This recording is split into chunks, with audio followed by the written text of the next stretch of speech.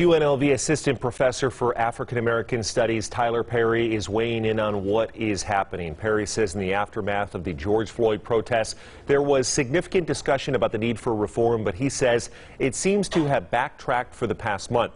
That is until this week, where he says the show of support among athletes shows there are powerful alliances and that what's happening isn't a boycott, it's a strike. That particular maneuver was significant because it's not just people refusing to buy from particular stores. These are individuals who recognize that they have a particular position in which they can assert their authority against their employers and say, until we legitimately and authentically address injustices within society, we will refuse to pay, and if we don't get paid, that's just simply what we have to do. We will have the complete interview tomorrow morning on Good Day Las Vegas.